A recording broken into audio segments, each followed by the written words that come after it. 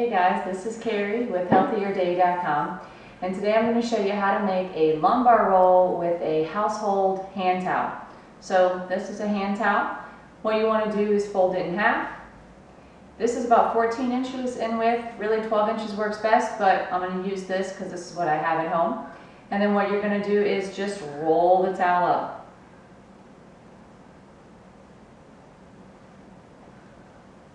Voila, a lumbar roll. You can use rubber bands to hold it, to keep it still, as well as tape it or tape it. And then where you're going to place this is right in the arch of your low back. So you have an arch here, right where your pants come up to, and you're going to place this right in the arch of your low back while you're sitting.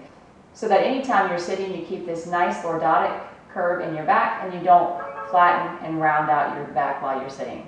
So now you know how to make your very own lumbar roll. Again, you can purchase one at a store, but these are really easy to make and work just as well. Please like and subscribe. And if you have any comments or questions, please leave them in the section below. Thanks.